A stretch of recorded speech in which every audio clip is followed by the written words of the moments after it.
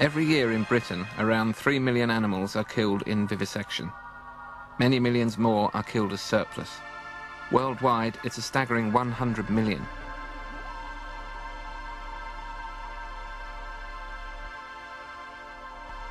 Scientists say they don't suffer. It's not true. They are cut open or have limbs amputated to see how their bodies work.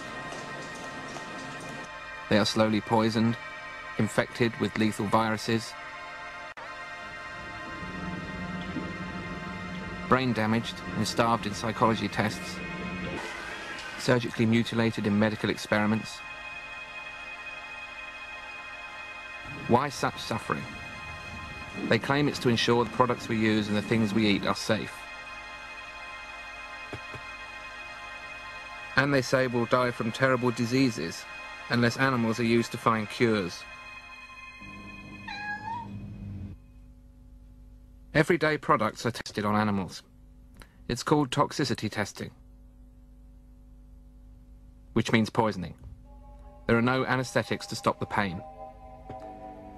Products are sprayed, injected, or force-fed to animals and the effects monitored, for months even. This is the Drey's test, used for testing chemicals. Rabbits are used because they have big eyes and no tears to wash away the chemicals, or the pain. Most experiments are done without anesthetics, and there's no guarantee of painkillers when the animals come round. Even when they are anaesthetised, it's often not done by a professional anaesthetist.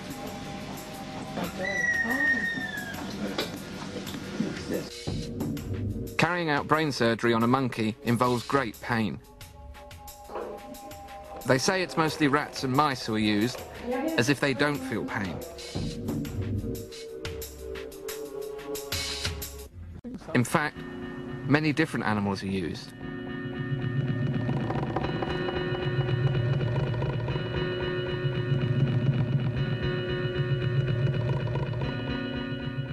Including, of course, dogs.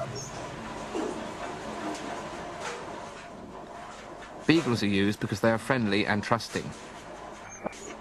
It's wet, I shouldn't sit back too far, he's pissed everywhere. You've had your shot, sit still! What a way to repay them. I haven't got the patience today, I really haven't. Oh, shut up. Hey, no! I'm really getting bad with you! Then, of course, there are monkeys. Many are imported from abroad, and some are caught in the wild. Just imagine the fear and confusion these animals suffer when they're torn away from their family groups.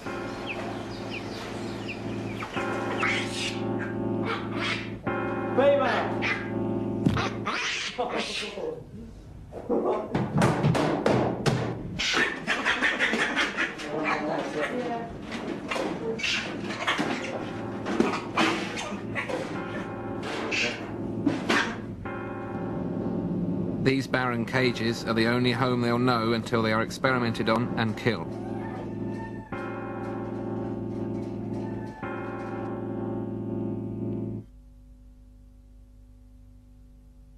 They are all eventually killed. Not all researchers are deliberately cruel. They become hardened, and the animals become little more than research tools. She doesn't look the least bit There she goes. There she goes. She's on TV. Oh my God. Holding her monkey. Oh, yeah! Go. Take the cat. Regulations aren't enforced, and the main purpose of the law is to protect researchers from being prosecuted for cruelty, not to protect the animals. I think some people have asserted that animals don't really feel pain as an argument for doing experiments on them, but that has to be classed as nonsense. They have all the biological and physical characteristics in place that I have for pain, and they have the chemoreceptors there that can do the job, so I'm sure they feel pain. I feel that doing animal experiments, inflicting pain on animals, must have a desensitizing and a brutalizing effect on people. Despite this, none of us protested for a moment when a rabbit was battered to death in front of a class. And this had a very subtle and I think very damaging effect on us as future doctors. I don't think the science is very sound. I don't think that the morals and the ethics have been worked out as well as they should have been. And to think that animals are lower than we are and therefore we can do what we like is a very troublesome argument.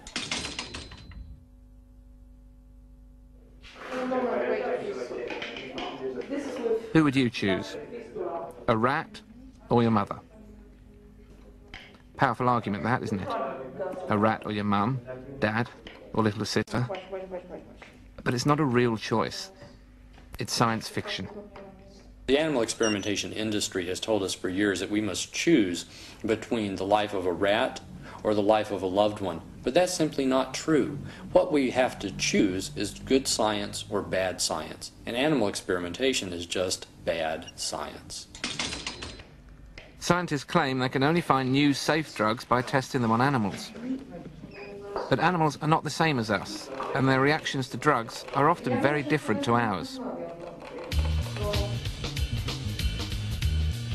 Morphine puts us to sleep, but excites cats. We pop aspirin for aches and pains. It causes birth defects in mice and rats.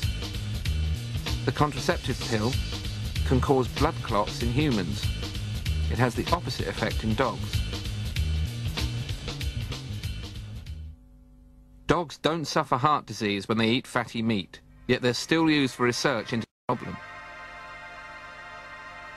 Rats and mice get different types of cancer from humans, but still they're used for cancer research.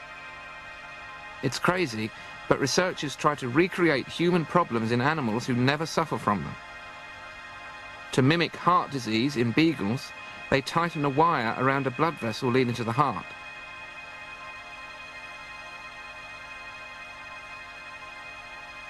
They inject cancer cells, sometimes directly into the eye or brain. For arthritis research, animals' joints are injected with chemicals to cause crippling swellings. So it's not surprising that drugs developed on animals often go wrong. Thalidomide was meant to cure morning sickness, but caused dreadful birth defects. Iraldin was introduced to relieve heart conditions, but caused blindness. Oprum was meant to relieve arthritis, but led to liver damage. And there are plenty of others.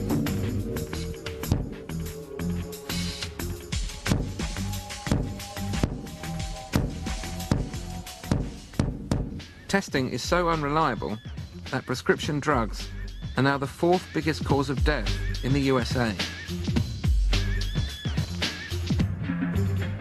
If we'd relied on rat tests, we'd still believe that humans didn't need vitamin C, that smoking doesn't cause cancer, and that alcohol doesn't cause liver damage. Heart bypass surgery was put on hold for years because it didn't work on dogs. It was denied for decades that asbestos could poison humans because it didn't poison animals. Researchers refused to believe that benzene could cause cancer in humans because it didn't cause it in animals. Polio researchers were misled for years about how we catch the disease because they were working on monkeys.